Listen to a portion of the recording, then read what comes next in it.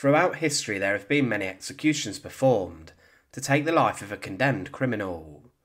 Some of the most serious criminals, including murderers, made their way during the Tudor period to the public execution places, where they would be subject to horrific ordeals, such as hanging, drawing and quartering. Public executions occurred as the king or queen at the time wanted to send a clear message to the people of their lands and kingdoms that no such behaviour will be tolerated. Henry VIII would execute even some of his closest friends because of this, and 2 of his wives even lost their heads inside of the Tower of London. But around Europe, there were many different forms of execution which were carried out, and some were more bloody than others. The guillotine emerged in France in the wake of the French Revolution, and this device over the centuries would take the lives of thousands, as the slanted blade would drop quickly onto the unfortunate person's neck.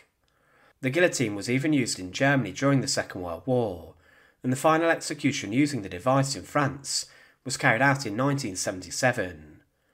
But there was one woman in 1908 who made her way to the guillotine after she was convicted of a huge range of crimes, including conspiracy to commit murder, fraud, and she was actually found guilty of murdering her fiancé. She became the last woman to be publicly executed in the Kingdom of Saxony, and her story is a captivating one. Join us today as we look at the horrific execution of Grete Beier, and remember as always to support our channel. Please make sure to subscribe. Marie Marguerite Beier, also known as Grete, was born on the 15th of September 1885 in Brand, Ebersdorf. Her father was the mayor of the town, and it's presumed she had a rather privileged early life due to her father's position in the town. In 1905, she fell in love with a clerk named Johannes Heinrich Merker, and the pair would engage in an affair, and they would meet in secret behind the backs of their parents. The couple then did get engaged and planned to marry. However, Grete ended this relationship as he was cheating on her. Around this time she also met a chief engineer named Heinrich Pressler, and his parents requested that the two became engaged. Their relationship was a strange one, and Grete was passive in the face of her husband's dominating nature, and the two would occasionally fall out. But despite this, Grete then secretly began to see Johannes Merker again, who was committing various crimes including embezzlement. From their relationship, Grete became pregnant, and she had a termination in November 1906. Pressler, Grete's fiancé, was in the process of planning a wedding, arranged for the 14th of May 1907, but she did not want to go ahead with this, and to avoid the upcoming nuptials, she began to send false and fake love letters from a mysterious Italian woman named Ferroni to her fiancé. She hoped that these letters would be enough for her to find a way out of the marriage and to leave, but then Grete, under the influence of Merker's criminality, turned to shady behaviour herself. In April 1907, a relative of hers died, and Grete falsified his will, and she stole all of the jewellery from her parents' home, and also a chequebook.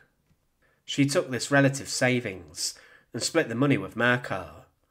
But then things took an even darker turn, as a few days later, Grete decided to try and put a stop to the wedding of her and Heinrich Pressler once and for all. She had got herself into this situation, but for some reason she believed she could not find a way out. Because of this she turned to murder, and on the eve of the planned wedding, she poisoned her soon-to-be husband with cyanide. Following this she shot him in the mouth with a revolver to look as if Pressler had taken his own life, biting down on a cyanide capsule and then shooting himself. After she had committed the murder, she then sent more letters to the fake Italian mistress, claiming that Pressler was considering taking his own life, making it look more likely of the crime scene. But things would soon come crashing down for Grete Beier. In the following month, the theft from her parents' home was discovered, and Grete fell under investigation, and many people began to suspect her being involved in not just the death of her fiancé, but other illegal activities. She was accused also of illegal termination, and then Merker, who she had an affair with, was also arrested. But in November 1907, Grete Beier confessed to the murder of Heinrich Pressler, and making it look like he had taken his own life. She was brought to trial and was sentenced to death for the murder and the scheming she had done, and she even petitioned to the king to spare her execution for her crimes. But King Frederick Augustus III would take no such leniency on her, and he confirmed her death sentence, rejecting her pleas. On the 23rd of July, the 22-year-old Grete Beier was led out of her prison cell in Dresden into a courtyard. Inside the courtyard was a scaffold, a wooden structure that had 5 steps on it that led to the platform where the guillotine was sitting. There were a number of windows from the prison that looked into the courtyard, and there were also many prison officials who were there to oversee the execution. She was led out by the guards, who then handed her over to the state executioner, Moritz Brand, who quickly slid her under the guillotine blade after she was strapped to a wooden board.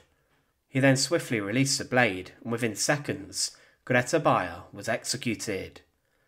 An account from the execution states, Grete Beier, the daughter of the mayor of Freiburg, was beheaded last night in punishment for the murder of the man to whom she was engaged to be married. The executioner of this young woman reached the city last night.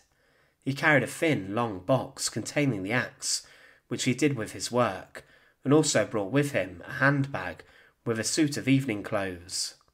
The wearing of this garb is an official requirement of the sombre occasion. The preparations for this execution of the death sentence at the prison had been completed, and the man did his work quickly and privately, and departed from Freiburg as quickly as he came. The executioner is an anonymous person sent here from Dresden on the announcement that the King of Saxony had refused to pardon Grete Beier for her crime. Grete Beier was a woman who committed a number of crimes throughout her short time on earth, and she was someone who seemed to get herself into a number of difficult situations.